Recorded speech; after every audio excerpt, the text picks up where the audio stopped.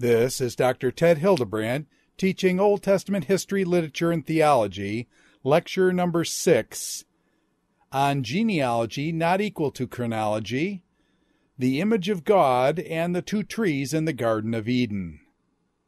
Dr. Hildebrandt.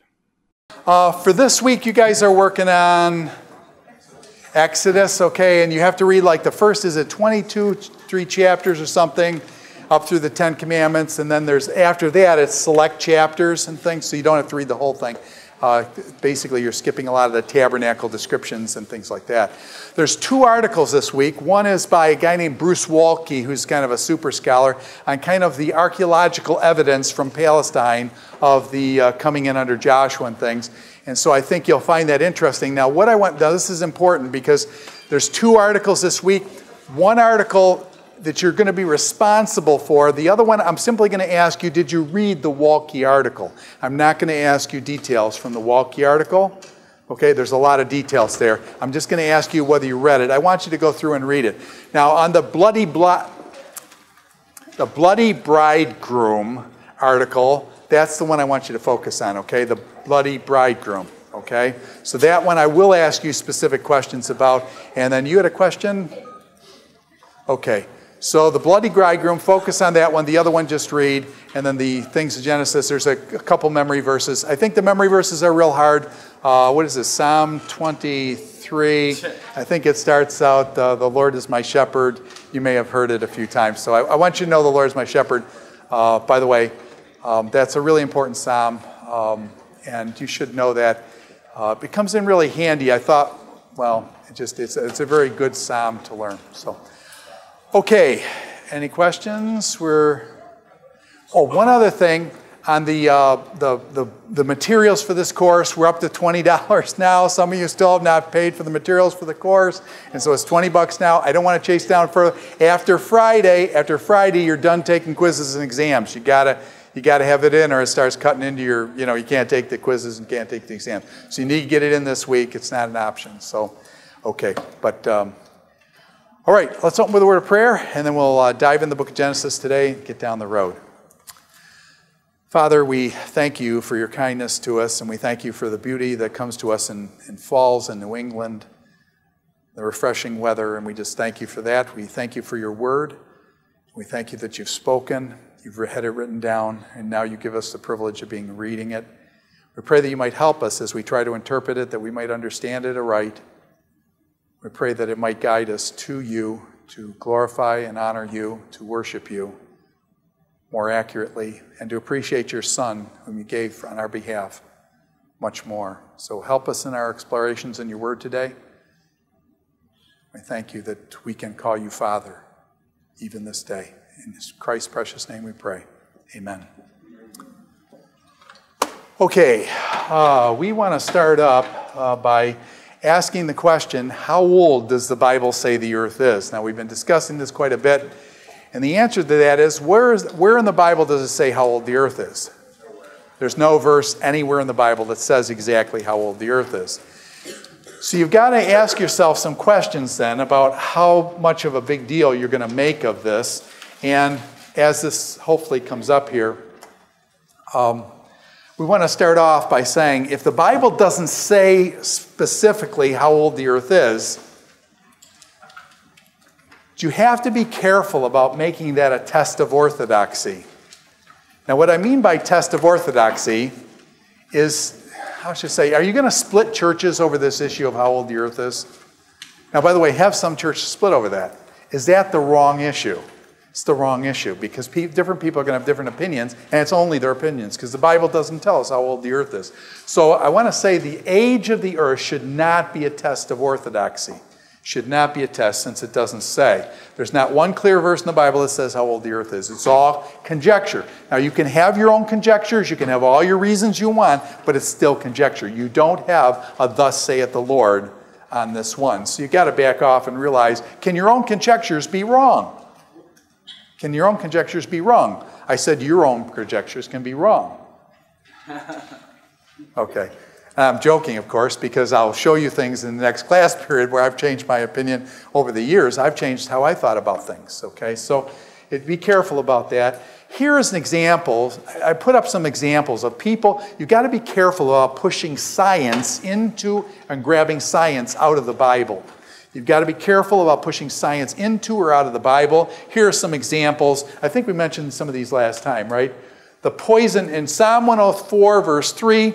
Psalm 104 is a beautiful, if you love animals, Psalm 104 is your psalm, okay? If you love animals, good animal. But anyways, it talks about the poison of asps being under its tongue.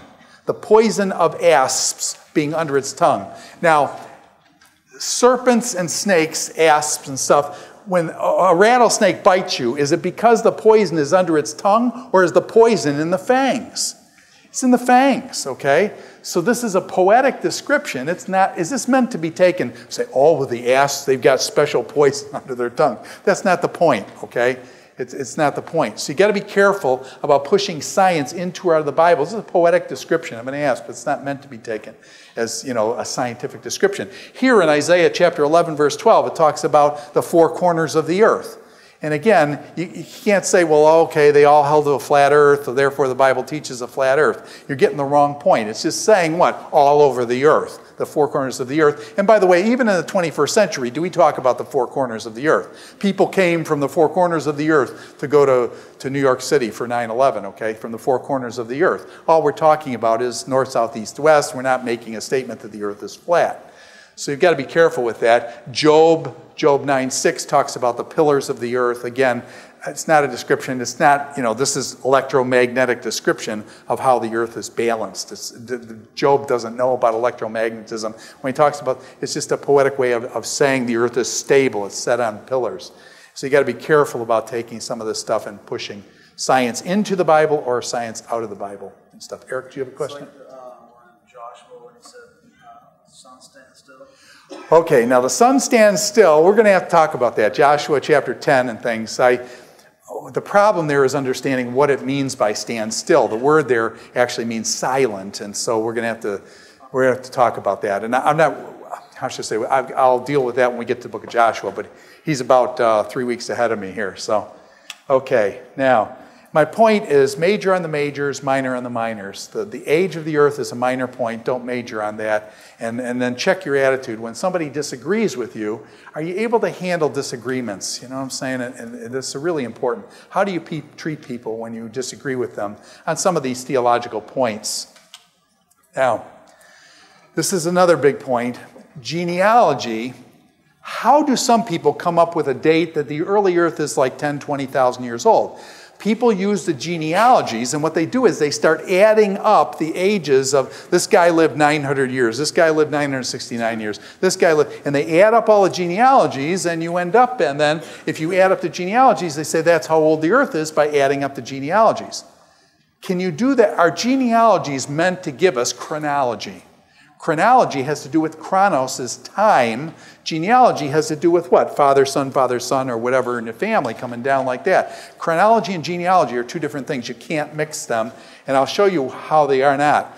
Okay, so the two big genealogies that people try to establish the age of the earth are Genesis chapter 5, the genealogy of Adam, and then Genesis chapter 11 with the genealogy coming from Noah down to the time of Abraham.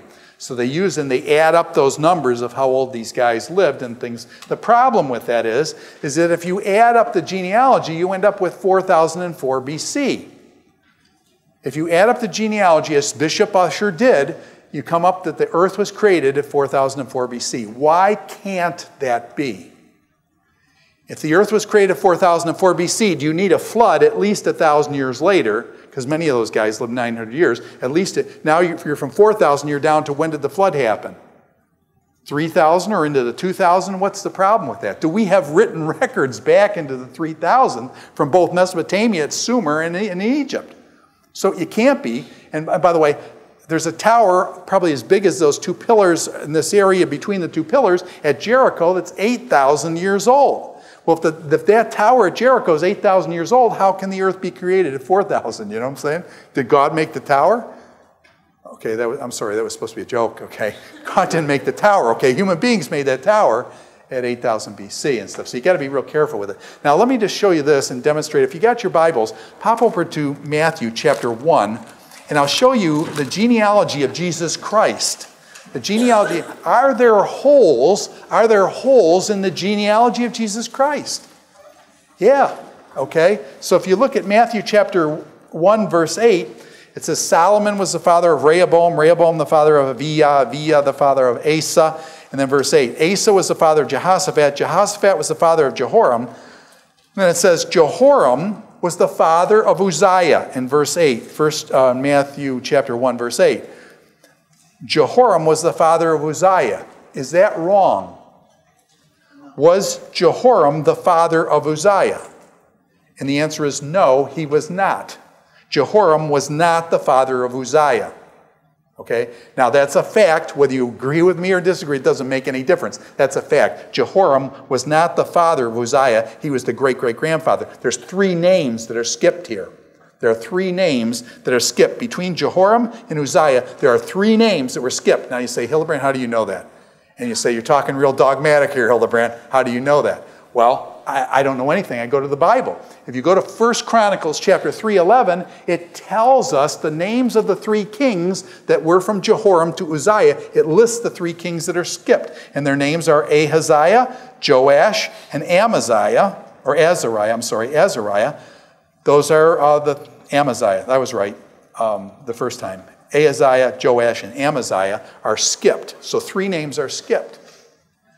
Now, why would Matthew skip 3 names? He's coming down a list of the kings of Israel. Would most Jews know the kings of Israel? Okay, we don't memorize the kings in this class, but most Jews would know the kings, and they'd know those 3 names are skipped. Why did Matthew do that? Let me read you a thing. Going down to verse 17, check this out, Matthew chapter 1, verse 17. There are 14 generations from Abraham to David. Okay, 14 generations from Abraham to David. What was the date of Abraham? Approximately. 2,000. What's David? 1,000. Okay, we know that. Abraham's 2,000, David's 1,000. There are 14 generations from Abraham to David. There are 14 generations from David until the exile to Babylon. So from David, 1,000 down to 586 of the Babylonian captivity, there are 14 generations. And then it says there are 14 generations from the exile to Babylon to Christ. So 14 generations, Abraham to David, 14 generations, David to the exile, and 14 generations from the exile down to Jesus. How did Matthew make it come out to be 14, 14, and 14? Guess what he did with 3 of the names? Do you guys know about fudge factors? I was in science and stuff, and they call these fudge factors. In other words, it didn't work out right, so he dropped 3 names to make it 14. Now you say, he didn't really do that. Yeah, he really did that. Okay, we know the 3 names that he skipped here. Now, why did he do that? One suggestion, and I think it is a good one, actually. In English, we do what? Do you have letters that compose words? You have letters that compose words. Do we have numbers like 1, 2, 3, 4, 5? Is the 1, 2, 3, 4, 5 different than the ABC? So we have 2 different systems, numbers and letters, okay, 2 different systems. Do you realize that Jews use their alphabet for their numbers? Now, question, is that a problem? Okay, so A is 1, B is 2, C is 3, D is, 4, E, whatever, go down, okay? Their letters are their numbers. Can that at points create problems? Because you don't know whether you're looking at a number or whether you're looking at a word. It's very interesting. Very, very interesting that if you take the Hebrew letter for D, which is 4, the number 4, V is 6, and you take D is 4, and you add those together, you got 4 plus 6 plus 4, it's what? 14. Who is this? David. Okay? So the suggestion here is that Matthew is subtly saying Jesus Christ is whose son? The son of David. 14, 14, 14. David, David, David. You see what he's doing? So he drops those 3s to make it 14 because what is his point? If you didn't get it, he says it explicitly in verse 1. A record of the genealogy of Jesus Christ, the son of David. And then does he build that genealogy to basically show that? Yeah, okay. Now, by the way, is it okay to drop 3 names like that? By the way, the word father, can the word father also mean ancestor? Yeah, the word father means ancestor, okay? Jesus Christ, the son of David. Jesus Christ, the son of David. Is the word son there used what? There's how much from David to Jesus? Jesus was 0, right? David's 1,000, so there's what, 1,000 years there. Okay, Jesus wasn't really 0. I was just saying that to see if anybody smiled. But anyways, okay, so you've got 1,000 down to the time of Jesus. It's about 1,000 years, okay? So Jesus Christ, the son of David, he was the what? He was the descendant of David. Jesus Christ's father was not David directly. His father was, God and the Holy Spirit and things, but it just, saying David was his ancestor. David was his ancestor through Mary. So this is what I think is going on there. So all I'm trying to say is, do we know for sure that there are holes in genealogies?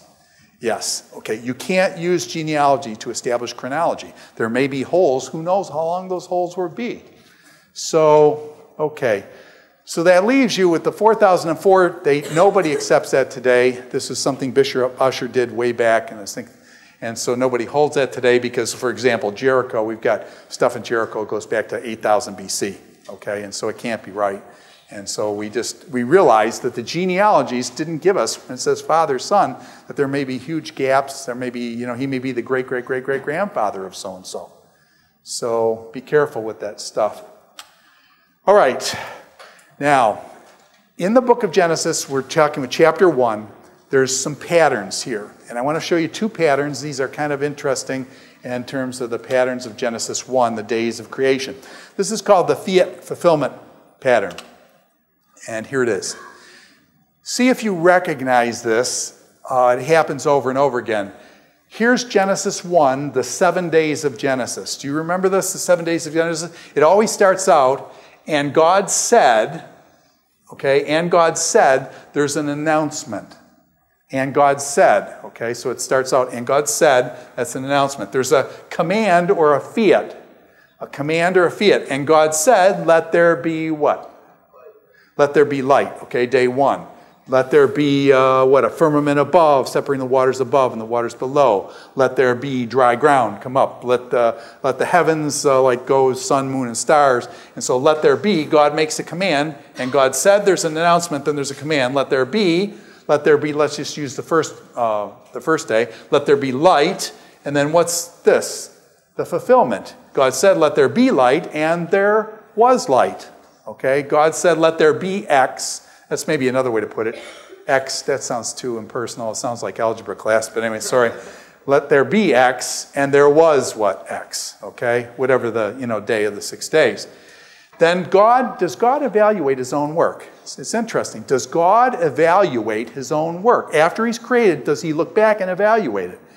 He evaluates it, and God saw that the light, the sun, moon, and stars, whatever he was working on, and he evaluates his work, and he saw that it was tov, that it was good, and he pronounces it good. And then there's the end of the day, and there was evening, and there was morning, day what? Day Y, okay? Day 1, 2, 3, 4, 5, 6, and 7, okay? On the 7th day, God's evaluation was, on the 7th day, God rested, and God looked on the 7th day, and he saw everything that he had made, and that it was what? Very good, okay? Tov meod, it was very good. Okay, and so at the end, God reflects on the whole thing. It's very good. Now, by the way, do you remember seeing this pattern over and over again with every one of the days? So this is kind of a literary structure that each of the days is put in, and it's kind of neat. This is called the fiat fulfillment pattern. Now, the next one is actually how I remember the days of Genesis, okay? If I asked you what was on day 5, would you know just like that what's on day 5? Would you know that which was on day 4 and things? Okay, this is how I remember it. Do you know what was created on day 1? Okay, he said, let there be light was day 1. And what day was man created? 6. If you know the first and the 6th day, then you've got all the other days, okay? And the second pattern I'll show you does this, okay? Oh, I skipped this stuff here. Hebrews chapter 11, verse 3 says, by the word of the Lord, the worlds were formed. And so it's talking about the power of God's word, his spoken word calling things into being. Psalm 33, 6 and 9, the creation by the word of his mouth. By the word of his mouth, God created. So God created speaking, and that's kind of an interesting thing with this fiat fulfillment. Now, here's the parallel day scheme. Now, this is really neat, and don't kind of get blown away at this. This is fairly easy. Okay, on day 1, God said, let there be light. There was light. On the parallel day in day 4, he makes the what? The light bearers. What would be an example of light bearers? Sun, moon, and stars. So on day 1, he makes the light. On day 4, he makes the light bearers. On day 2, he separates the waters above from the waters below. Now, what are the waters below? The oceans and things like that. What are the waters above? Like clouds and things like that, okay? So he separates the waters above and the waters below. On day 5, he makes the fish and the birds. Where do the fish inhabit? The waters below. Where do the birds inhabit? The waters above. So you get the birds and the fish going in the waters above and the waters below. On day 3, he makes the dry land. And on day 6, he makes the inhabitants. This should be inhabitants of the dry land. Who are some of the inhabitants of the dry land? Us, people. So he makes people and land animals, land critters. He makes land critters on the 6th day and us and on the day 3. So by the way, if you know land critters are made on day 6, us, and day 5 is the light. If you know day 1 is light, do you know what day 4 is? Yeah, it's the light bearers. If you know day 6, he makes the land critters, do you know what day 3 is? The dry land. And in the middle, you have the what? The waters above and the waters below, the fish and the birds. Do you see how that works? So it's, okay, I hope I'm not just dreaming here, but this makes it really easy. If you know the first and last day, then you kind of can reconstruct the rest of it. By the way, what day did I skip? The Shabbat, okay, I skipped Shabbat, and it's the Sabbath day, and on the Sabbath day, God rested. Question, did God rest because he was tired? No, okay, he rested. Okay, God rested, and so the Shabbat is set up not just because of the person being tired, but God's does things on the day. Now, one other thing that I need to point out about this chart. Do you guys remember, Jack, in Genesis 1:2? And the earth was darkness and how should I say? The earth was tohu wavohu, was formless and empty. Do you remember the words with formless and empty, and darkness was upon the face of the day, and spirit over the world? The world was formless and empty. Do you see what these days do? On days 1, 2, and 3, these are days of forming. In other words, the earth was formless and empty. And what does God do? He takes the formless shape and he what? He forms that which was formless, and then he does what? He fills that which is empty. So these 3 days are days of filling, and these 3 days are days of forming. So that which was formless takes shape, takes form, and that which was empty gets filled. By the way, even with human beings, he tells human beings we are to be what? Fruitful and multiply and do what to the earth? Fill the earth. Okay, fill the earth. And so you get this forming and filling in the creation account and stuff. And I don't know, I just like this. This helps me to put the whole thing together. If I know the first day and the 6th day, I've got the rest of it. Okay? So just a parallel day structure kind of thing. Now, let's jump over. And what I want to do next is talk about the image of God in man. And so we want to start out with these kind of questions on the image of God in man. This question, what does it mean to be human? What does it mean to be human? Is this a big question today? Are you folks in your lifetime going to face this big time? Okay, let me just explain how it's going to come about that this is going to be a major question for you. Okay? First of all, is man 1 or 2 parts or 3 parts? Is it man, body, soul, and spirit? Or is it just body, soul, spirit? Or some people just say, all you are is body. You know, your brain, when your brain, that's it. All you are is your body. So what is human being? How is he composed? How are human beings different than the animals? And we got some people today, it's like, what is it? Save the animals, kill all the people. You know what I'm saying? Yeah, those kind of things where the animals actually seem to be more important than people. We got some groups, I always get a kick out of PETA and things like that. I always tell people I'm a PETA person. I'm a person who eats tasty animals, okay? So I'm a PETA person. That doesn't usually go over too well, and probably some of you are there. But anyways, people who eat tasty animals. So anyway, sorry. But anyways, how does cloning fit in? How does cloning fit in? Can they take now some of your cells and actually build another you. Is that, if they build another you, do you remember they did that sheep, what was that, sheep, Dolly, okay. They built a sheep and stuff. What happens if they do that with a person? Is that really you, or is that really somebody different? You know, if you work with cloning, what does it mean to be human at that point, and what does it mean to be you? Okay.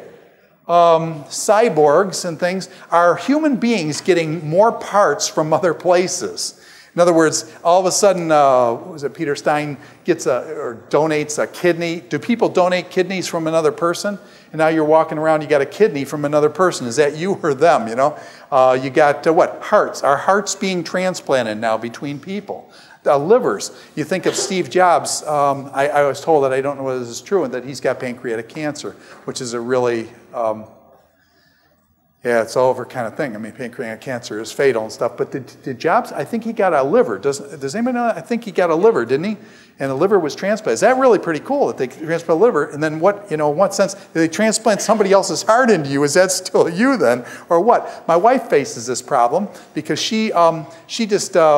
I call her Bionic Woman, and she just had a knee put in. So she's Titanium Woman now. And she's got this titanium, no joke, knee and stuff. And so you got to stay away when she wants to kick you and stuff. She's also she broke her ankle, so she's got some plates in her foot and a few screws there. I always said a few screws loose there, but anyways. But no, so okay, you go to the airport. I go to the airport with my wife and stuff, and you walk through the thing. What happens? Take off all your metal and stuff, and she's like, freak. And now we don't go to the airport anymore because of the way you get groped when you go through there. But anyways, sorry, that was, no. By the way, I say that you guys laugh. It's not a laughing matter. My son has a 25-year-old wife, 25-year-old. Every time they go to the airport, her number gets called every time. Does that give you a clue? Does that get you angry? My son actually ended up driving out to his sister's wedding 22 hours so his wife wouldn't have to get checked out at the airport, okay? And this, I don't know. All I'm saying is some of the stuff the TSA is doing now really bothers me, okay? And they do it in the name of safety, but it's a lot of bad stuff. But anyways, let me talk about spiritual machines. So what I'm saying is it possible for body parts people have what? Different, leg parts and arm parts and things like that. And by the way, is that good? Yeah, it's good for some people. I mean, some of the guys have their legs blown off. They get them put back on. What about spiritual machines? Do you know anything about Moore's Law? Moore's Law basically says this, that computers double in intelligence every 18 to 24 months. 18 to 24 months. It's about every 2 years, computers double in intelligence. I want you to think about that. Now, back when I was in high school, just after the Civil War, they had a computer, and the computer, our first school and computer was this big by this big. It was huge. It was huge, and it had 2 memory units. So you did a squared plus b squared equals c squared. You could do the a squared, you could do the b squared, but there wasn't you didn't have a third place to put stuff. There were 2 memory units, okay, in the whole computer. It cost $5,000. It was huge. Okay, all this stuff. Now what happened? In 18 to 24 months, it went from 2 to what? 2 to 4. And then it went from 4 to what? To 8. And then from 8 to 16, 16 to 32, 32 to 64. And then all of a sudden it starts going up. So what happens after a period of time? Now it goes to 1 megabyte, it goes to 2 megabytes, it goes to 4 megabytes, 16, and now all of a sudden we're doing what? Gigabytes. And it goes from 1 gigabyte to 2 gigabytes to 4 gigs, 6, or 4 to 8 to 16 to 32. And now we got terabytes, 1 terabyte goes to 2 terabytes, 4 terabytes, and every 18 months it's doubling intelligence. Question, can a computer play a human being in chess? Can a computer win? Yes, okay. They can program a computer to win at chess. Now question, the computer keeps getting smarter and smarter. Is it getting smarter than you guys are getting smarter? Yeah. Okay, and so what Ray Kurzweil down at MIT is saying, that this stuff here is carbon. This is carbon, and this stuff here only works so well. The computers keep doubling in intelligence, and what he's suggesting is by 2025, computers will be smarter than you guys. I'll be dead, but it'll be smarter than you guys, okay? All right? Because why? Computers' intelligence doubles all the time. And what he's saying is carbon is history. What he's saying is the future is silicon, that what's going to happen is the computers will go by us in intelligence by 2020 or 2025. You guys will be alive, it's what, 10, 15 years from now, this kind of stuff's going to happen. Do you already have robots and stuff that you can talk to and tell to do stuff? Okay, now are they really pretty stupid at this point? Yeah, and that's what he says. They're about the intelligence of a mosquito, but what's the benefit of them? Every 2 years they double. So question, do you see where it's going? Eventually, will we have computers, probably as robots, that are able to talk to you in open conversation? Okay, will they be smarter than you are? Okay, this is where we're going. So then what does it mean to be human when you got a machine that's smarter than a human being? What does it mean to be human? Do you see where this is going? So, okay, so we look out in the landscape and we say, whoa, there's some pretty big things happening. Now, what does the scripture say about this? This is the verse that's kind of like critical for understanding what it means to be human. This is what the Bible says. When God goes to make man in Genesis chapter 1, this is what he says. This is a big verse. This stuff is very significant and meaningful. God said, let us, notice the let, did he say let me make man? No, he said let us make man in our image and in our likeness, and let them do what? Let us make man in our image and let them do what? Rule. Okay, so is man designed to rule? Let them rule over the fish of the sea and over the birds of the air and over the livestock and over all the earth and over all the creatures that move along the ground. So God created man in his own image. In the image of God, he created him, male and female. He created them. Man is made in the image of God. Are the animals made in the image of God? No. Man is made in the image of God. Now, the question is then, what does the image of God mean? What is it? Okay? And so I want to go through 4 aspects of this image of God. These aspects combine, and they're not mutually exclusive. They overlap and things. But just 4 aspects of the image of God. Let me run through 4 of them first, and then we'll cover them in detail. First, human beings have spiritual and moral qualities. Human beings have spiritual and moral qualities.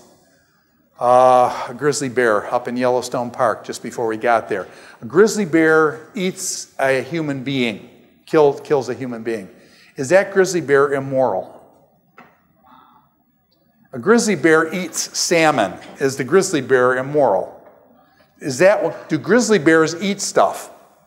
Okay, is that what they are? Is it moral or immoral? That's what grizzly bears do. Yeah. Yeah, does everybody hear that? That's a good response. It's amoral. It's not moral. And it doesn't work in the categories. A grizzly bear, you can't give a grizzly bear a lecture and put him in jail and say you're going to jail for 5 years for eating this guy. I don't mean to be light about it. Obviously, the guy was killed and his wife was spared, and that's really bad. But the question, are you dealing with an animal? The animal doesn't have the sense of right and wrong. It's, as he said, it's amoral, okay? Now, by the way, human beings, if a human being eats somebody, now, is that a problem? Is he going to hit me with this, I was a moral act and stuff? Is it amoral? Now, we would say it's what? Immoral. Okay, do we eat people? You eat people, is that a problem? Okay, that's a problem. Now, by the way, is there a difference, even in morality, is there a difference? I mean, somebody eats somebody else, we say, whoa, that's a problem, okay, and stuff. Is there different levels of morality in things? My son, for example, when he was young, my son was supposed to be down at a Bible study with this Child Evangelism Fellowship, and they were doing Bible study. Well, I come home, my son's riding his bike around the neighborhood, and I came in a different way, so he didn't know where I was coming from. So he gets home, and I say, hey, how was Child Evangelism Fellowship? He says, oh, yeah, it was great, Dad, and stuff. I says, oh, really? What kind of story did they tell? And so you see him go like this. It was... Noah and the flood. Noah and the flood. So he starts telling me about Noah and the flood and stuff, and he makes up this story and stuff. Now, question, did my son lie to me? Yeah. Basically, have all my kids lied to me, to be honest with you. Yeah, okay. So I catch my son lying to me. Question, is that on the same level as cannibalism? No. Would you say, now, by the way, it's a little different, okay? Some people say all sins are the same, well, then you can go to the cannibals first, man, because they're all the same, then you shouldn't have any problem with it. Okay, but what I'm saying is, I'm sorry, that was totally a line, but what I'm saying is, you know, my son telling me a lie like that. Question, by the way, was it wrong that my son lied to me? And so, yeah, there's, you know, things you got to do with that. Is that different than eating somebody, okay? I just want to say there's some differences there, so you got to be careful, yeah. I believe that they're all the same, but they have different consequences, I guess is another way to put it. Okay, I don't believe that, but yeah, all right. She's saying they're all the same, but there's different consequences. And I want to say, no, Like you lying and you killing someone, it's going to be different. Yeah, the consequences for sure are different. Okay, is she right on the consequences are different? Yes, the consequences are majorly different. But I want to say that also there's, how should I say, different. In other words, isn't there innately within you a different reaction if somebody's going to be cannibalism versus lying and stuff like that? What I'm saying is get a handle on that yes, they're both sins. First of all, let's establish they're both sins, and that's where they're the same and that they're both sins. But I want to distinguish, there's, how should I say, doesn't your gut tell you that cannibalism is worse than my son lying to me? I mean, your gut should tell you something on that. And if it doesn't, then I'd like salt and pepper when you take me down. Anyways, sorry. Okay, but okay, there's a big debate on this, and we'll work on that. So sorry. Now, yeah. Sorry, just a quick question. I believe the Bible says that all sins are punishable by eternal. Yeah, and that's what she would be pushing, that all sins are the same. But what I'm saying is you're going to see different reactions from people and from God on different sins. In other words, will God get really frosted over some sins and other sins?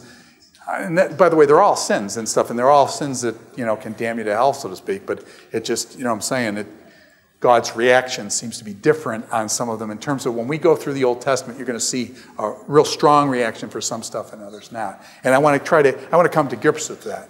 I want to try to understand that so that I can understand God better and things and how he moves with sin. But excellent point.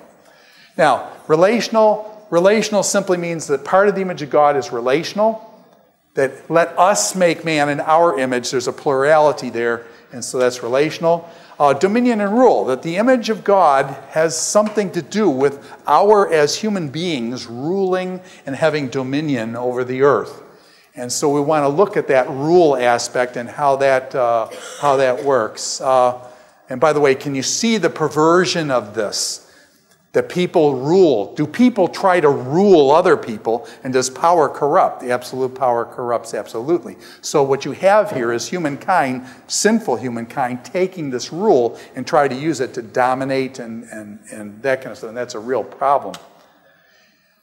This one I'm going to have the hardest time selling you guys. And what I'm going to try to say to you is that we actually look like God.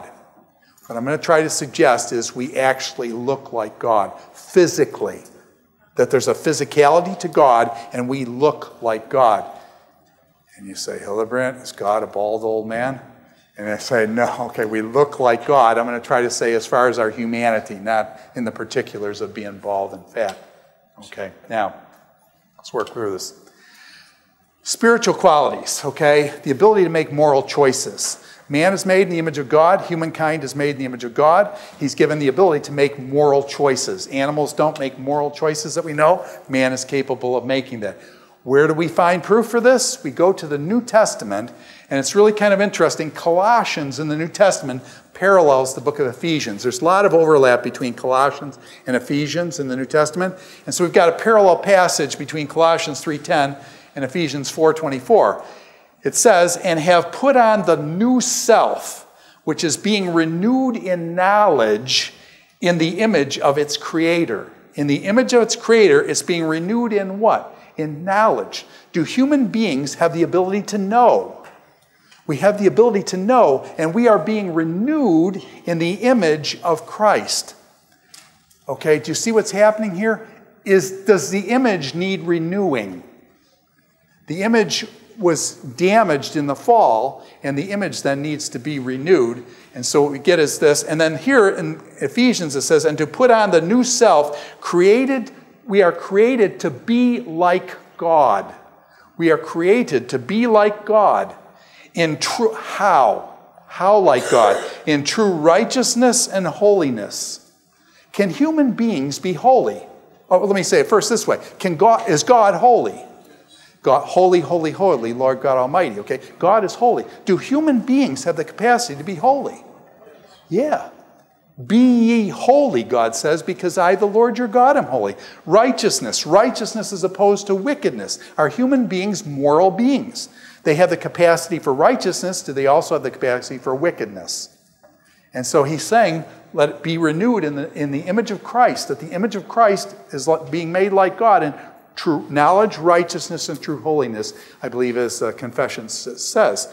So this is where we get that basically there's a spiritual moral aspect, that human beings are made spiritually and morally like God. We can know, we can be righteous or unrighteous, we can be holy and we can be unholy, but we have the capacity to be holy, righteous, and know. And so this is the moral side of that based on these verses. Now, what happens though, when the fall happens, when Adam and Eve fall into sin, did we lose the image of God? Did we lose the image of God? And what happens is James tells us, no, the image may be marred. The image may be marred, but we didn't lose it. And so James 3:9 says, with the tongue we praise our Lord and Father, and with it we curse men who are made in God's likeness. James is saying human beings are still made in God's likeness, and therefore you shouldn't curse them because they are made in God's likeness and God's image. Does that mean then that everyone in this class is made in God's image? Yes. Should that affect how we treat one another then? Okay. Yes. Okay. Does that affect then how I treat you as students made in the image of God? Yes. Does that mean how you treat me made in the image of God? That stuff, it should affect how you treat people in response to this. So people are still made in the image of God, but it's marred and stuff, and there's implications. We'll talk about the implications more later. Now, another aspect of the image of God is the usness of the image of God. The usness of it, or the relational aspect of it. Let us make man in our image. The us and our are singular or plural? They're plural. Let us make man in our image. So we are made in the image of God, us. Man is built for relationship. And so how do you understand that plurality? Let us make man in our image. There's different ways you can understand it. And this kind of goes through some of those. And let me just start out with the plural of majesty. Did your mother ever just say to you, we have decided that you shouldn't be going to this place, okay? We have decided, and the assumption is it's the father and mother decided, but it was really the mother that decided, and she says, we have decided, okay? But kind of like, does she get to say that because she's the mother kind of thing? That, and the implications, the dad's in there. When a king says, we have decided, is it really the king making a decision? But it's kind of like, does the king get to use what we call the royal we? Does the king get to do that? Yeah, it's like the king says, we have decided. It's really him, but he's the king. In Hebrew, they have a thing called the plural of majesty. Plural of majesty. In English, we've got what? Singular, and that means you got one of them. Plural means what? Two or more. So we use plurality to assign what? The number of something, whether it's singular or whether it's plural, multiple numbers. In Hebrew, they do singular and plural, but they also have something, when something is really, really, really big, they use the plural. Okay, they use the plural when something is really big, this plural of majesty. So you'd have what? Stuff, and then if you want to say the stuff was like really, really big, you'd say what? Stuffs. Okay, you'd put an S on it to make it like that. Now for us, when we say stuffs, that means many stuff. But when they say stuffs and stuff, they mean this is big stuff. Okay, so, sorry, that I should have used probably a different word here. But anyway, so do you know what I'm saying with the plural of majesty then? In other words, it's so big that let us make man, God speaking in an us kind of way in the majesty. That's a possibility. That's a possibility based on Hebrew grammar. It could be let us make man. I think there's some other better possibilities here. Heavenly court. Does anybody remember Isaiah chapter 6? God is in his heavenly court, and God asks the question, who will go for us? Who will go for us? And the plural is used there. God is speaking to these heavenly beings who will go for us. Isaiah says, here am I, Lord, send me. Does anybody remember Job? In the book of Job, the first chapter, God is up there and he basically says, hey, have you guys considered my servant Job? And he's talking to the group in the heavenly court. There's an us there, and Satan steps forward and says, well, hey, Job's good, but he's just good because you bless him with all this stuff. Let me take that away and he'll curse you to your face. Okay, so this us of the heavenly court. Does that make sense? Let us make man in our image, that God is talking in the heavenly court. I think there's ramifications both from Job 1 and Isaiah chapter 6 that this may be likely. Okay? I want to put a plus sign here. This is, I think, a real good shot at it. Now, maybe God's talking to himself. Do you ever talk to yourself? What are we going to do? What are we going to do? Should we do this? We do that. If we do this, then there's going to be all these consequences. If we do that, then there's going to be all these consequences. What should we do? Do you ever talk to yourself? Okay. Okay. A lot of guys don't talk to yourself. Anyways, I talk to myself. But anyways, and so you could use a self-deliberation. What shall we do kind of thing within yourself? What shall we do self-deliberation? By the way, does the Bible have very much self-deliberation like that? Almost never. To be honest with you, I couldn't tell you right now a passage where you get this God talking to himself kind of thing. So the self-deliberation, I think this is bogus, this is wrong. It rarely ever occurs in Scripture, so I don't think you want to bring that in. Some people say the let us make man in our image is a Trinity, Father, Son, and Holy Spirit. And that this is the discussion among the Godhead, Father, Son, and Holy Spirit, let us make man in our image, and then it's the Trinity. A lot of people suggest this, and I'm not ready to say it's wrong, but I ask you, would Moses have understood the Trinity? How well would Moses have understood the Trinity? Would Moses have understood Father, Son, and Holy Spirit? As a matter of fact, in the time of Jesus, this is like 1,400, 1,200 years later, in the time of Jesus did they understand Father, Son, and Holy Spirit. As a matter of fact, when Jesus says he's the Son of God, did they want to stone him and kill him? So what I'm saying is, how well was the Trinity understood back then? I want to say I don't think Moses had a clue on the Trinity very much. Yeah, he could have had, but the problem is, too, nobody would have known it. I mean, suppose God showed Moses a Trinity, but when Moses comes down from the mount, none of those people are going to have a clue what he's talking about, because God, in the Old Testament, God is one. The Lord our God is one, and they really pushed that. So I'm not sure how well he knew the Trinity. So what I'm saying is, would Moses have understood this very much? By the way, did it take the church 300 years to figure out the Trinity? Okay, the early church really wrestled over this thing with the Trinity. So I'm saying, I don't know how well Moses, the Trinity is, let us make man in our image. Could be, I don't want to eliminate it, but all I'm saying is, I got to get back in Moses' shoes, and I don't think so. Juan? Why would Moses have to understand the Trinity right now? What I'm wanting to suggest is that if you start saying Moses is writing down, he has down things that he has no clue of, you got to be careful with that. Because now it's possible he wrote better than he knew. It's possible he wrote better than he knew. But I've got to have some good reason for that. In other words, if he's telling you something in the future. So it's possible here he wrote better than he knew. I don't want to eliminate this possibility. I'm just saying it. I don't think he understood the Trinity. I think this thing, would he have understood the heavenly court? Yes, because the other cultures also had heavenly court ideas, and so the heavenly court idea seems more natural given the historical framework in which he would have been writing. Now, by the way, is it possible that's wrong too? Okay, I wasn't there. I'm old, but not that old. And so anyways, what I'm saying is I wasn't there. I don't know. So I want to keep the Trinity, put it in the back burner. I want to bring forward the heavenly court, and then, but either of these are going to be options. Okay, can we do that without saying we don't know? But those are two valid options. This one, thumbs down to. This one here, possible, but I doubt it. I think it's more specific. By the way, does the us shape us?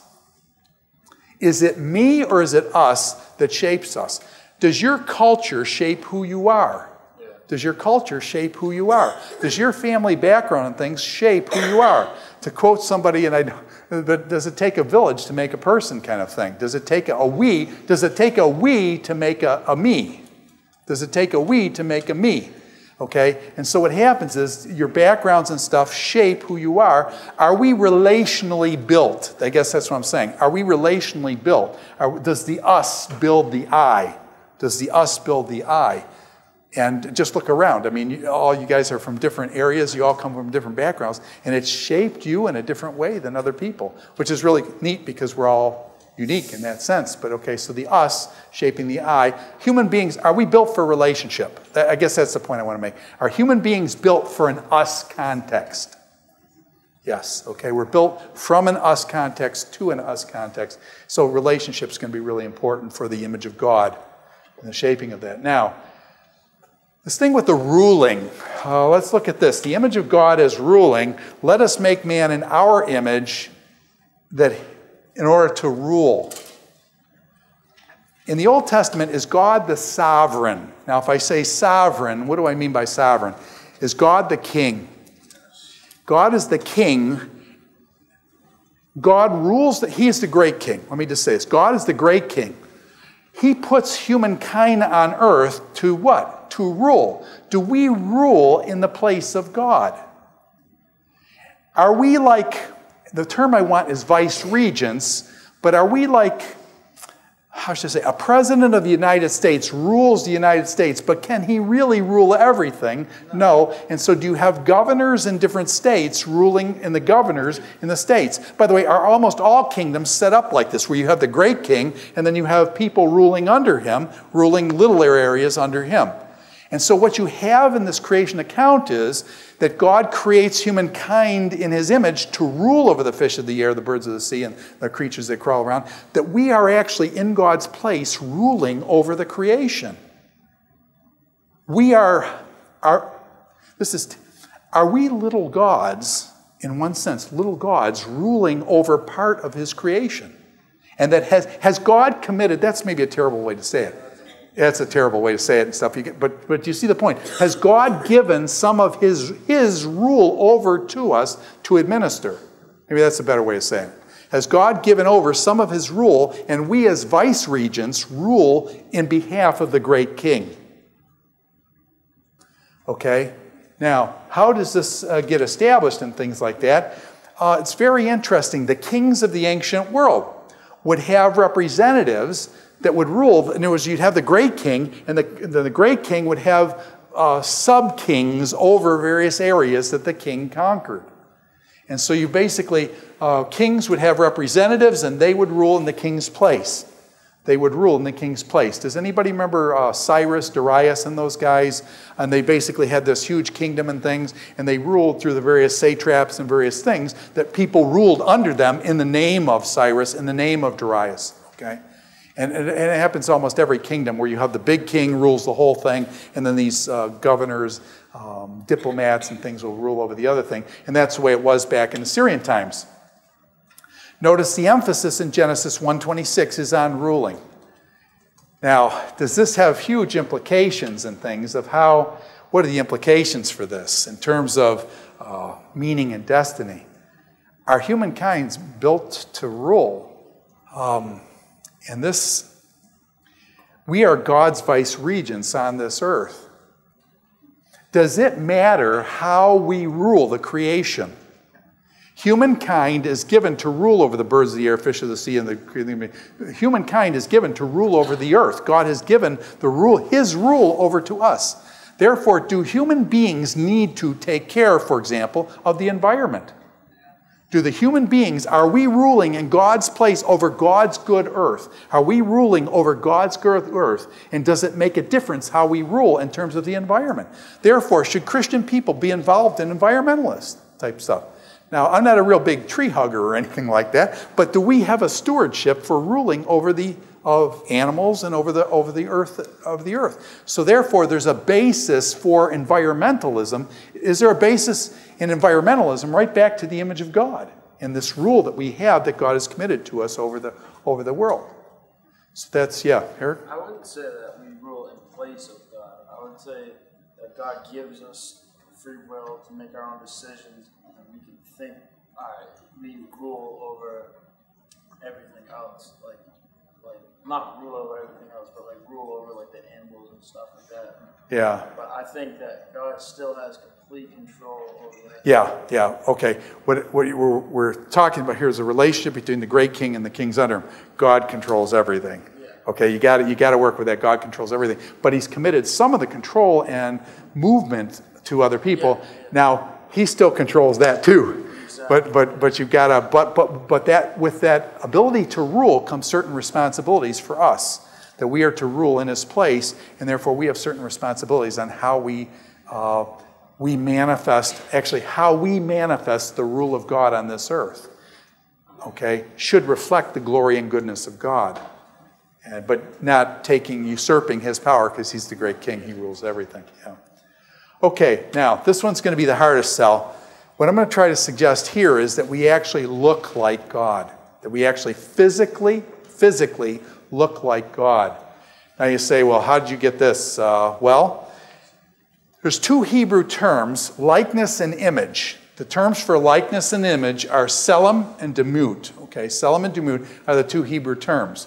If you do a word study on these two words, selim and demut, like image and likeness, they are very physical terms. They are very physical terms. They're not moral terms. They're very physical terms. So, for example, let me just give you one example from 1 Samuel chapter 6, verse 5. 1 Samuel chapter 6, verse 5. It says that the Philistine made images, selim or demut, they made selim or demut images of these rats out of gold. They made these images of rats out of gold. Now question, did these gold rats look like rats?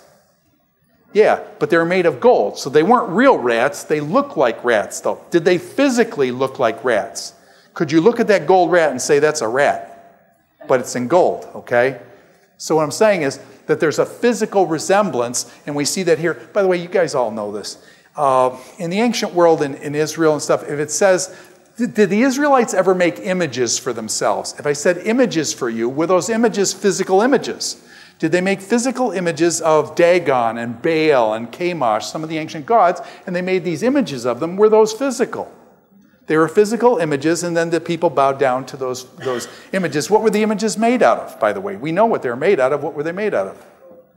Yeah, somebody said gold. Those were the rich ones and stuff. What did most people made them out of what? Stone and wood, right? You make your images out of stone and wood. You plate them with gold and other things like that. Sometimes, but anyways, let's get out of there.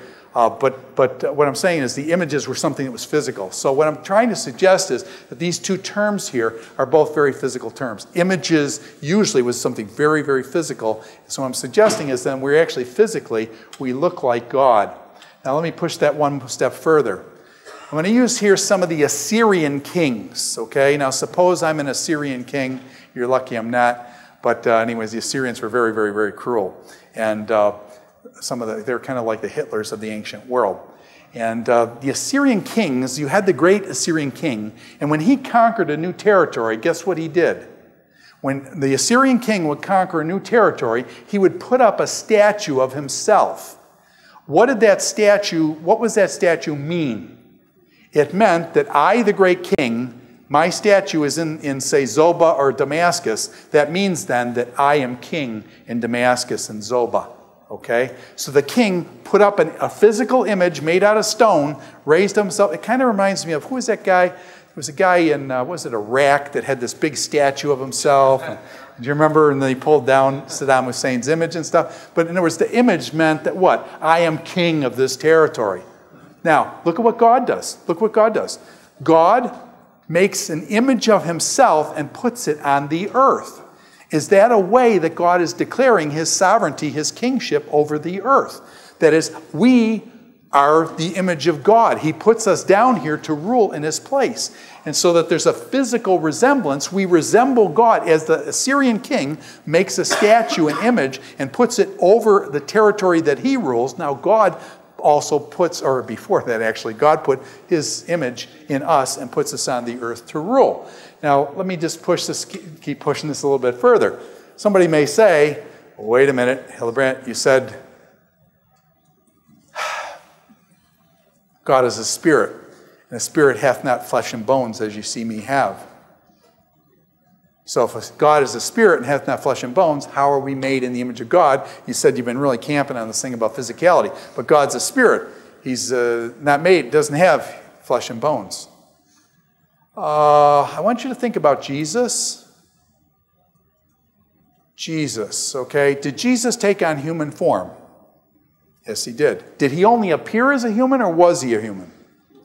He was a human.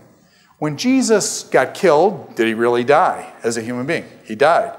When he comes back to life from after he's been dead, did Jesus just rise as a spirit, or did Jesus rise physically? As a matter of fact, he goes up to, what was that guy's name? Says, hey, check it out, man. Put your fingers here. Put your fingers in my side and stuff. It's me. This is me. I was crucified. There are the marks and stuff. Do you remember doubting Thomas? Okay. So he says to Thomas, feel. By the way, did Jesus, after the resurrection, did he sit down and eat with his disciples? Like eat food? Yeah. So was Jesus physical after the resurrection? Was the resurrection physical? Is Jesus going to be in a human body for eternity? Did Jesus raise from the dead, and is he alive forevermore in a human body? Now my question to you is, if Jesus in the future, and it's been a couple thousand years now, if he's in a human body for eternity, is it possible that Jesus was in a human body, or like a human body, before the creation, and that we were made in the image of Christ, the physicality of that we were made in the image of Christ? Therefore, can Christ become a human being because we're compatible? Can Jesus become a dog? Would Jesus become a dog? You know what I'm saying? Is a dog like incompatible?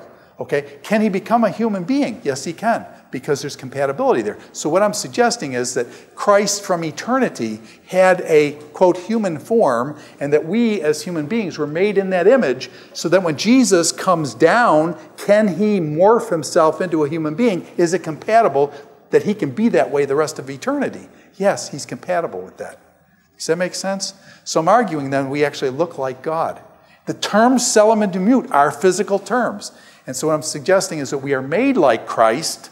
We're made in the image of Christ. And by the way, after the fall, do we have some problems with being, immoral and sinful? Are we being recreated in the image of Christ? Is being like Christ our destiny?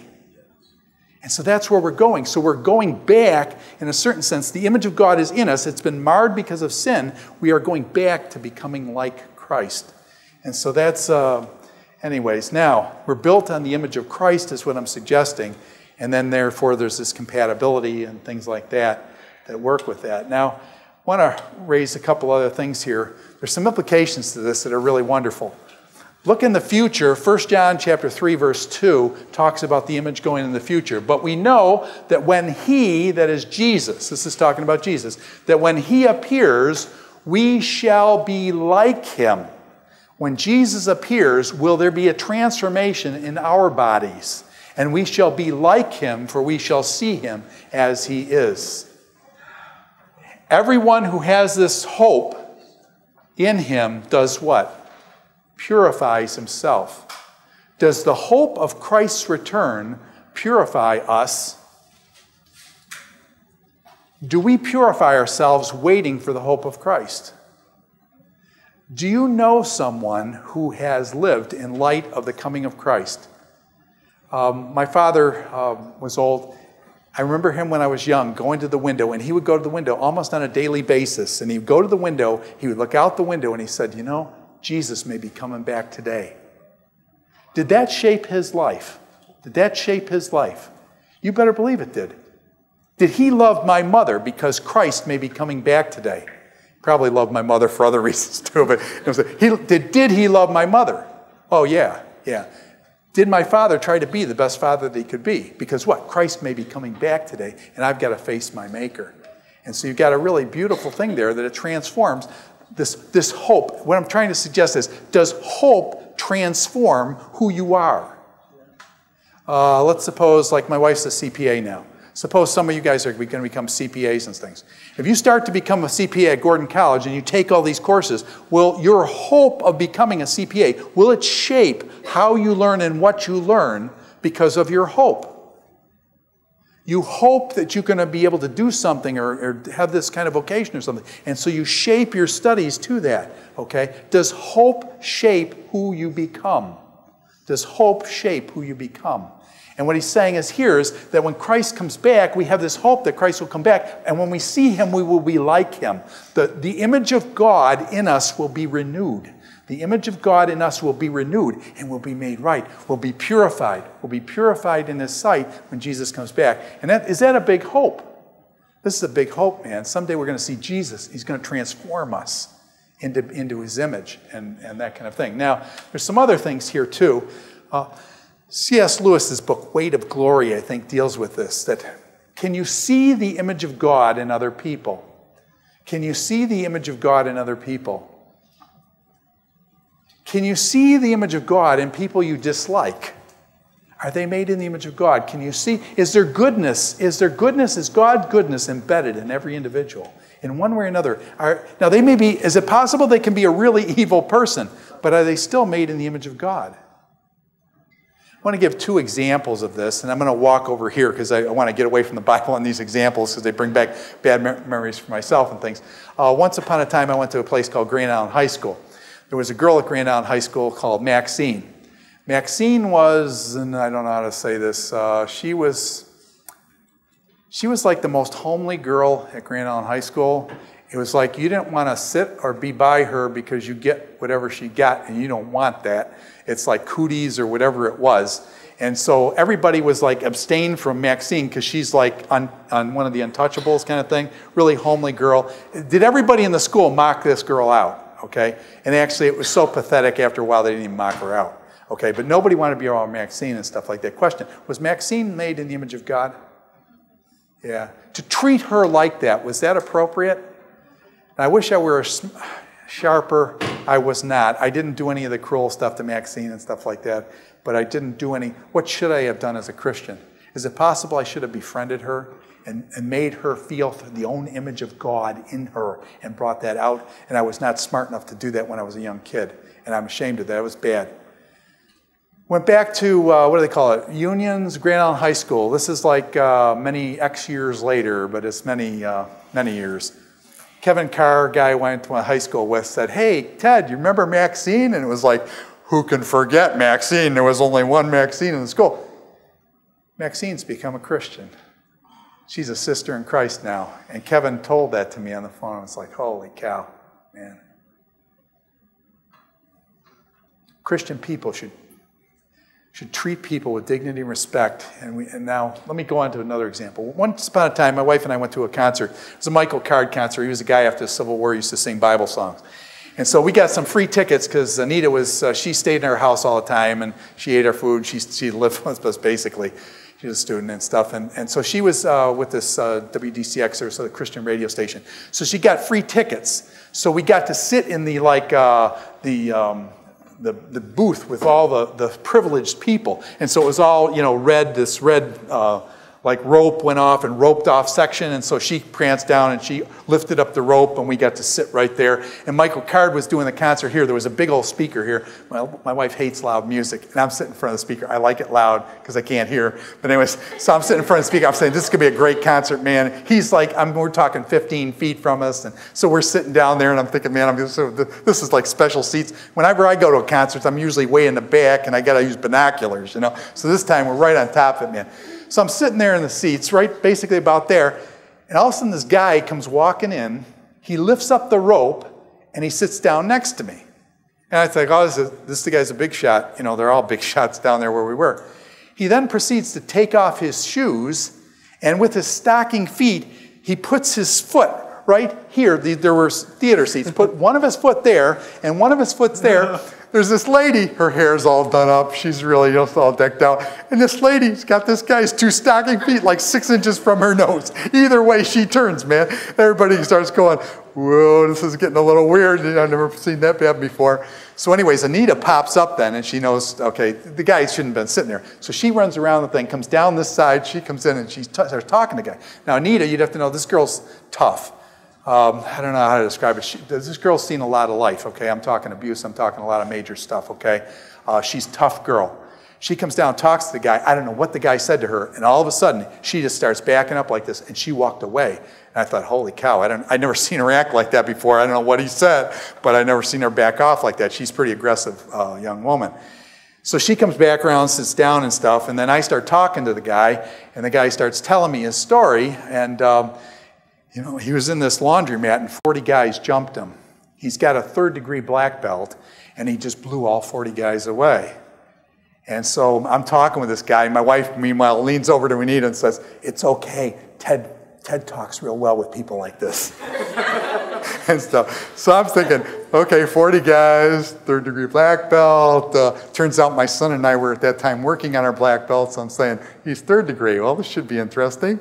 And so anyways, he starts talking. He runs computers out of his head. He did 20 computers at a time. He doesn't use a keyboard, mouse, or anything, or even speech. He runs them out of his head, 20 computers at a time. So he's going off, and the stories are getting a little stranger and stranger.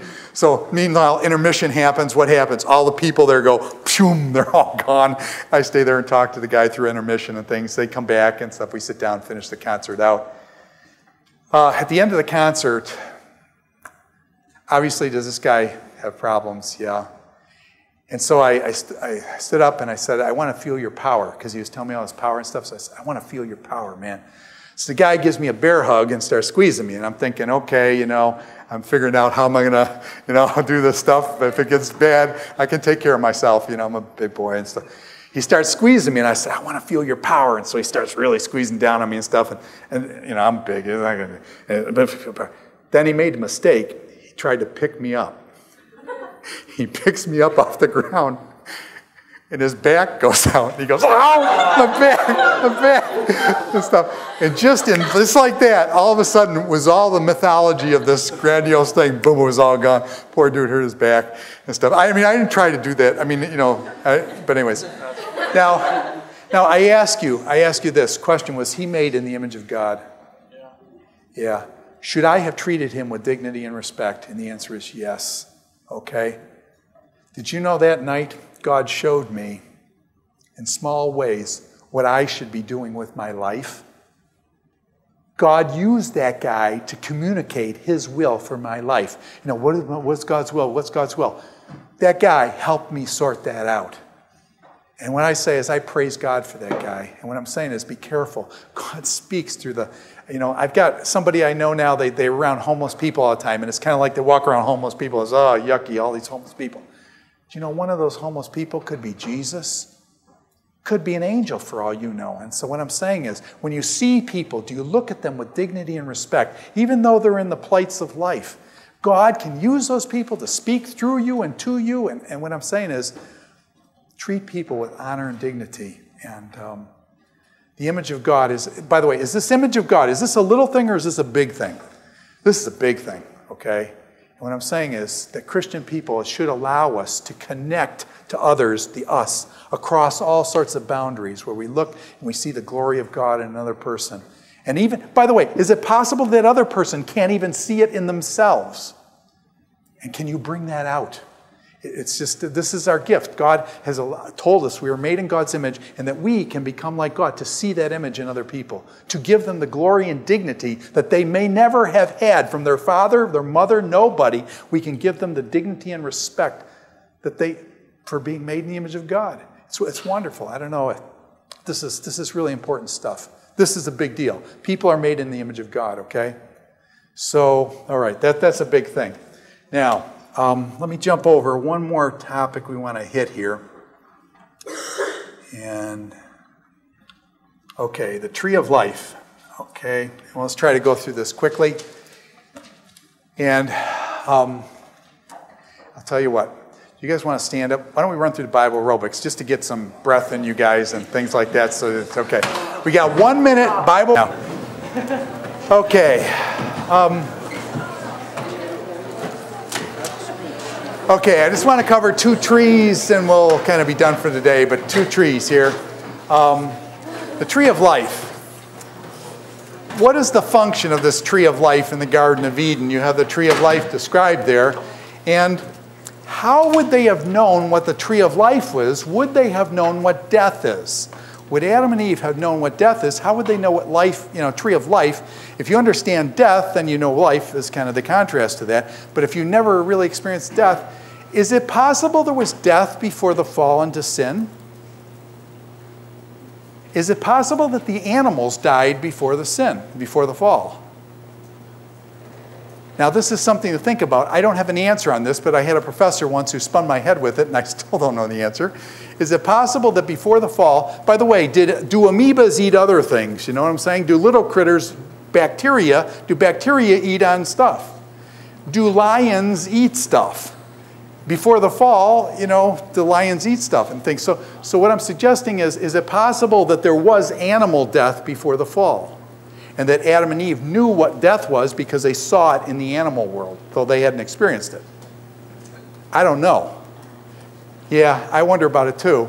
I don't know. So anyways, but just put that in the back of your mind. It's possible maybe some people think that there was animal death before the fall of Adam and Eve, and that's how they would have known this and stuff. And then with the fall, you get actually human death. Yeah, did you have a question? Well, I was saying you could also think of it as like death into like non-existence. I mean, of course, when you die, your soul stays around, so that's not quite right. But sort of like from dust you came, to dust you return.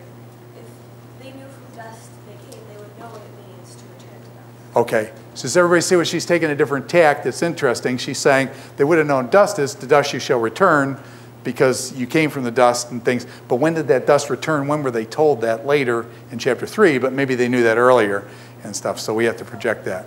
Yeah. Yeah. Okay. Now, let's think about some other things here with this tree.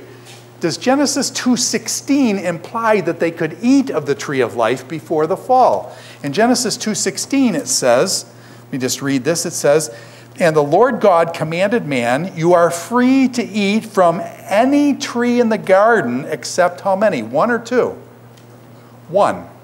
Okay, you're free to eat from any tree in the garden, but you must not eat from the tree of the knowledge of good and evil." Does that imply then that they could actually eat from the tree of life? Yeah, it implies that they could eat from the tree of life. The one tree that they couldn't eat was the tree of knowledge of good and evil. So this is interesting. And by the way, what happens when they sin? Do they get kicked out of the garden? God throws them out of the garden after they've sinned. And in chapter 3, verse 22, it says this, "And the Lord said, the man has now become like one of us, knowing good and evil." Man has now become like one of us, knowing good and evil. He must not be allowed to reach out his hand and take from the tree of life and eat and live forever. So Adam and Eve are kicked out of the garden so they would not have access to what tree? The tree of life. So the tree of life is removed from humankind at this point when they get kicked out of the garden. Now what's really interesting to me is Revelation 22. When New Jerusalem, the last chapter of the Bible, when New Jerusalem comes down and the waters go out, guess what tree reappears in the New Jerusalem? The tree of life reappears on both sides of the river doing fruit 12 seasons. There are 12 basically fruit every month of the year, and their leaves were for the healing of the nations, okay? Is the tree of life still around? Somewhere, not here, but when the New Jerusalem comes down, the tree of life is there and we get to participate in it. So in other words, the tree of life is still there. The book of Revelation has it. By the way, does the Bible begin with this tree of life? We're cut off from the tree of life. Do you see, does the rest of the Bible basically get us back to the tree of life? It's kind of interesting. The Bible begins and ends kind of with this tree of life thing. Now, here's 3 views of the tree of life, okay? Some people think that the tree of life was kind of like a magical thing. You chomp on the fruit, you live forever. You chomp on the fruit, you live forever. Does the Bible do much with magic? No. Actually, there are miracles in the Bible, but the miracles are usually, there's a purpose, there's a reason, it's not just magic. So this magical view, I think, is down the tubes and things. Some people think it was more like health food. It was the perfect kind of food that was balanced and stuff. If you ate this tree of life, it was the perfect combination of, it was like walnuts, okay? A lot of omega-3s and stuff, and so you eat a lot of walnuts, you kind of live forever. I'm just kidding, okay? But not really. Walnuts are good for you, but anyways, okay, perfect health food. Does there really seem the perfect health food when you're reading the Genesis context on this? The perfect, now, again, it doesn't seem that. Here's a suggestion, the one that I buy, that I think is interesting. I think it was Gordon Wenham in his commentary on Genesis suggests that the tree of life was a sacrament. That is, the tree of life, by eating the fruit, it didn't give you the nourishment to live forever, but the tree of life was like a sacrament. When I say sacrament, what comes to your mind? Sacrament is the Lord's Supper, the Eucharist. In the Lord's Supper, the Eucharist, you take the cup, and this cup is my what? Is my blood, the new covenant. Question, is it really his blood? No, we're Protestants. No, it's just, you drink it. It's grape juice or wine, or I've had apple juice sometimes. Even Kool-Aid one time. Anyways, I don't recommend the Kool-Aid stuff. Enough Kool-Aid drinkers in this world. But anyways, So anyways, no, but let me get back. So the cup stands for the blood of Christ. The cracker, you break the cracker, unleavened bread, you break it. This is my body, which is broken for you, that kind of thing. So the bread stands for his body, which is broken, the blood for the cup and things. So they stand for something. Now, by the way, can you violate those images? Remember in 1 Corinthians, he says, don't eat the Lord's Supper unworthily. Doesn't want the images violated. So I wonder if the tree of life stands for right life and right relationship with God, and that it is taken as a sacrament. That is, now you have life with God forever, and so it's taken like a sacrament kind of thing, rather than the stuff actually nourishes your body like that to live forever, that it's taken in a sacramental way. Does that make sense? Again, this is hypothesis, but to be honest with you, I like that. It makes a lot of sense out of a lot of things. And so I take it as sacramental and things. So, but anyways, now the tree of the knowledge of good and evil. Now this one's a little tricky. How would Adam and Eve know what evil was? How would Adam and Eve know what evil was? If somebody has experienced only the good and never evil, what do we call that kind of a person? A person that knows only good, they've never experienced evil. What do we call that kind of a person? Blessed, right? Okay. He actually used the term down here. Did anybody use the term naive? What were you going to say? Ignorant. Okay. I want to kind of put a better face on it. Actually, that's probably went through my head too, but I want to use the word naive. Is naive a little better? Okay. In other words, the person's naive. Okay. They've never experienced evil and things, and you know how that goes. Okay. So what did evil mean for Adam and Eve before the fall? Why would God put this tree in the garden? I mean, this tree of knowledge of good and evil, why was it put in the garden anyway? And I've got a couple suggestions here. One is that I think choice is necessary for a moral agent. If a moral agent never makes a choice, are they really a moral agent? Right? Do you see the importance of making a choice? And so a choice is put there because human beings needed to make a choice. Is that one of the problems of college? Is it possible to study all sorts of things theoretically in college? Is it a very different thing to make a choice, to choose something? Very different, okay? Is it possible to talk about war at Gordon College? Is it possible to talk about killing someone else at Gordon College in a theoretical way? Is it very different for my son to go to Afghanistan and have to decide whether he's going to pull the trigger to end somebody's life? And what I'm saying is all this college stuff kind of fades away, you know, when the actual decision to do something. And what I'm saying is be careful that you don't start thinking, because you know how to deal with things theoretically, you know life. What I'm saying is no. College is built for this, and that's good, but you got to know when you actually make decisions in real life, it's very different. You have then consequences. You have all sorts of things going on. So be careful about college. It can go to your head sometimes, and that's bad. But making choices, do you need to make actual choices to determine your moral agency? Yes. And here's another one that I think is important in terms of choice and love. Choice and love. Did God make us so that we had to love him, or did God give us a choice? God gave us a choice. And what I'm saying is, would you like to marry somebody who was forced to marry you? They didn't have a choice. They had to marry you. Okay? Would that be, do you want someone to choose to love you? Does that choice of someone to choose to love you, does that mean a whole lot? Yes. Okay? And so my guess is that God says, I'm not going to force them to love me. They get to make the choice. Will they love me or not? And what did humankind do? Now, you say, I don't want to love you. Have you? By the way, has anybody ever told you that? I mean, you know, I think, you know, you ever go out with a girl and stuff and she dumps you? Does that hurt? Like bad hurt? You ever been out, girl's been out with a guy and a guy just dumps the girl and stuff like that? How does that make you feel? I mean, do those things hurt at the core of your being? Now, God basically is told by men, what? Hey, we don't want you.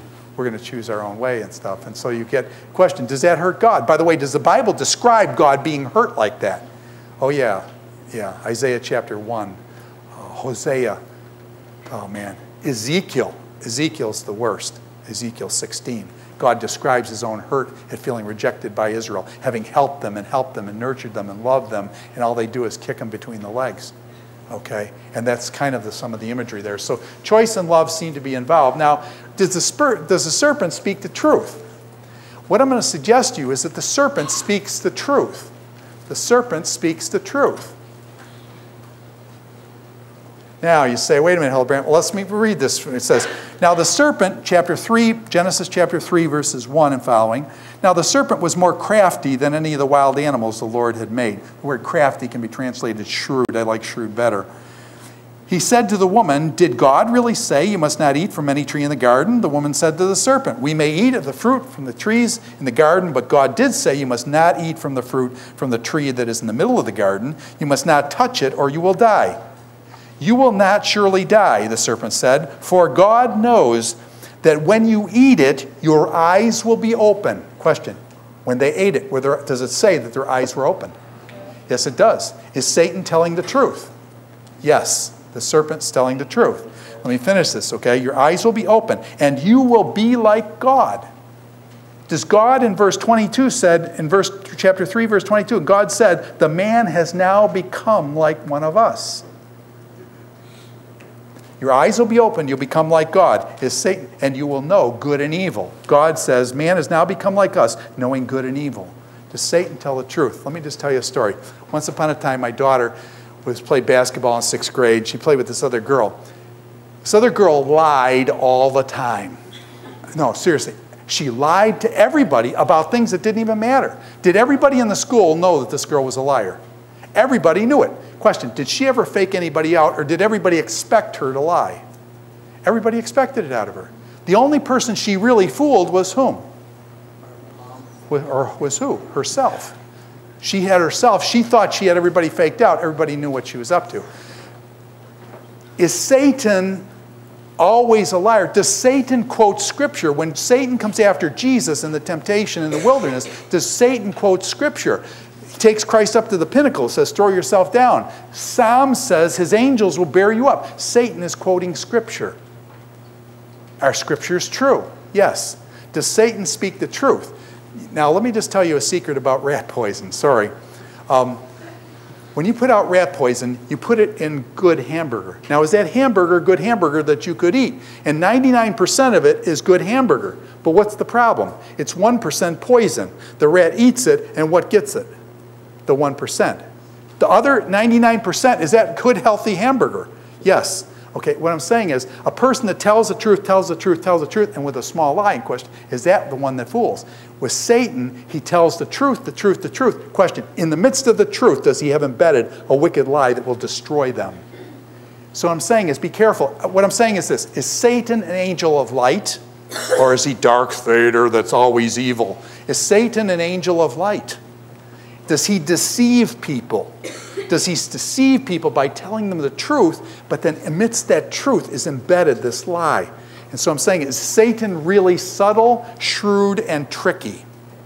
Yes, very evil. Because what happens is he garbs himself in things like the truth. He guards himself in things like righteousness, goodness, and all those things. But in the inside, there's this thing that's devastating.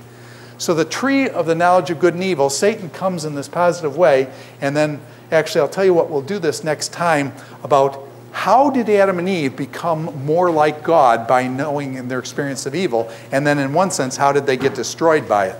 So we'll look at that next time and things. So take care. We'll see you on Thursday.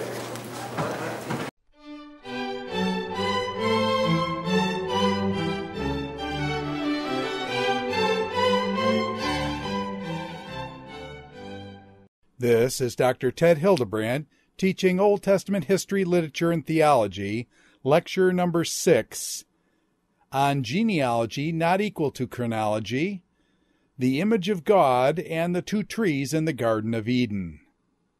Dr. Hildebrandt.